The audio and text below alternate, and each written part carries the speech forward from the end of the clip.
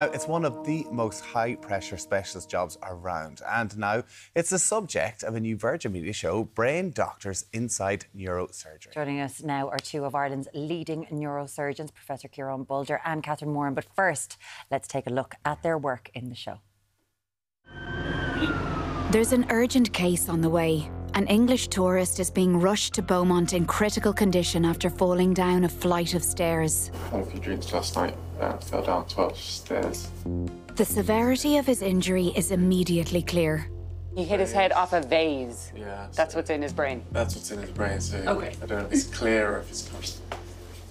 Until surgery begins, the team won't know how much glass is lodged in the man's brain. But as foreign objects go, Catherine's seen worse. Surgeries with foreign objects in the brain, yeah, we see them. Trauma usually. Sometimes it's an assault and it's a knife that's in there. You know, I've also taken a fence out of somebody's brain. That's the oddest, yeah, vase and a fence.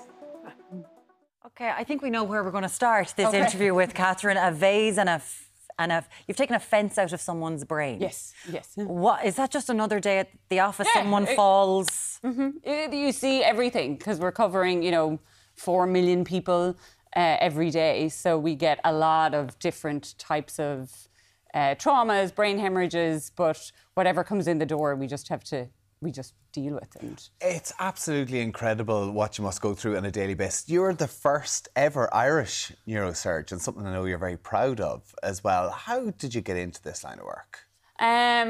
Well, it was when I was in college, it was always the brain that kind of fascinated me most. So I thought to kind of pursue it, and I never really left. When I had a head injury, a minor head injury, but I was in hospital as a teenager, and I remember looking at the doctors putting in lines, and I wanted to learn how to do it. So I kind of I thought they were rock stars. So Putting in lines is one thing, and then going, I'm going to crack people's brains Yeah, open it's is different. something else, isn't it? Because both of you're both neurosurgeons, you're Ireland's first female. But Ciaran, what was it for you that went, first of all, medical field, and then next thing, I'm specialising in neurosurgery? Well, I don't know where I got it from. I always wanted to be a doctor. When I was a kid, I wanted to be a doctor. And then once I got into medical school, I got interested in the brain. I did a degree in brain science, neuroscience. And sort of when I went into the hospitals, then I really liked surgery. So kind of the two went together, So. Again, though, do a lot of people get caught up on the fact that it's the brain that you're dealing with? I think, we're open to it on medical TV shows. As I was mentioning to you, it's Dr. McDreamy and Grey's Anatomy, and it's always cracking the brain open. And it's a very intricate, specialised speciality. Well, I suppose because the brain is you.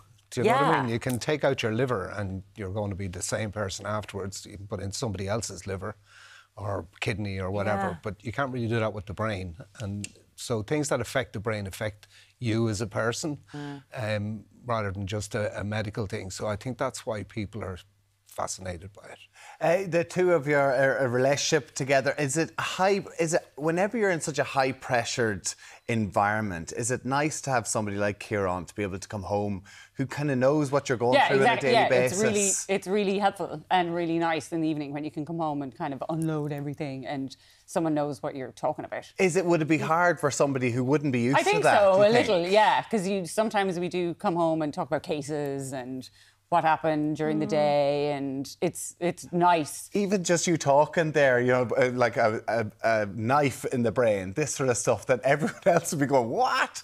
But I mean, this is your day-to-day job. It's every day. Yeah. You can also come home and get criticised for what you did during the day as well. It's not, the reality of I wouldn't have done it that way. Does that happen? Sometimes we disagree. Yeah. So it's supportive, but sometimes it's a bit critical. Yeah. And during your time being a neurosurgeon, Ciaran, how have the advancements been in science and in relation to what it is that you can do? Oh, the advances have been pretty dramatic since I started. I mean, mostly in terms of two big areas would be implants that we can put into people, particularly for spine surgery, which didn't exist when I started. And now we've a lot of stuff we can do. The role of computers. So we use computers a lot now. So we've navigation systems that help us find our way around the brain. None of that was there when I started. So, and now more recently we started to use robots. So. Is it continuously upskilling yourself? Yeah, definitely. As well? Yeah, it's a main part of our what we do is to keep up to date with all the tech. So Must I be do, very exciting. Yeah, so I do deep brain stimulation surgery as well, which is implanting electrodes or small little wires to program networks in the brain for patients with Parkinson's disease. And that's kind of a new service that we've started in Beaumont, and that's really tech heavy. So you really need to be up to date on the tech. Do they have to be awake during that? No, No, they're asleep. right, okay. Sometimes they're awake. Sometimes they're awake as you have to do tests. Yeah. It is so fascinating. Do you have siblings? Yes. That's a bit annoying, is it, for them? Just being like, yeah, the neurosurgeon, the literal, I'm never going to win at Christmas. She's just implanting a chip. Is it like that for both of you? No, that's how my siblings just think I'm a nut, like a space do cadet. they? Like, yeah, it doesn't matter. But when everyone says, sure, it's not brain surgery, you're like, it literally is. Yeah. That's kind of nice to throw back in people's face. What made you want to let the cameras in and look behind the curtain? Because it is a high-pressure job. You have an awful lot going on. You have people's lives, in your fingertips at this stage. So for cameras to come in, did you feel an extra pressure? Or there's obviously a reason that you felt this is something I'd like to show off. We got used to them. They're around quite a lot, so after a while you just get used to them. But I think the main reason we wanted to do it was that it is such a mystery for people what happens in Beaumont. Beaumont has a kind of, I don't mean a bad reputation, but a stressful reputation. You hear somebody's going to Beaumont, it's a scary place. You know they're not doing well. And I was interested in doing it just to let people see what we actually do and that we're just people and to encourage more people to get into it. Do we need to see more people in Ireland? We need about twice as many neurosurgeons as we have. Yeah, part of it is also, we have a big team. There's, 10 consultants and about 30 trainee surgeons in various kind of roles. And we kind of wanted to showcase it and show what we do, because we're always under a lot of pressure for beds and resources, and we give a really good service, but we wanted to show that, we really need more to give it to more people who need it. Okay. And that's what I find fascinating about these programmes, because we've seen it in the UK for quite a few years. We've been getting to see what's happening within the NHS, and you're letting us see what's happening in the hospital, because you're highly specialised. Your catchment area is 4 million people, and it can be people who are sick, illness, spinal surgeries, Parkinson's, as you said, but then a lot of people intoxicated. Like a lot of accidents happen that way.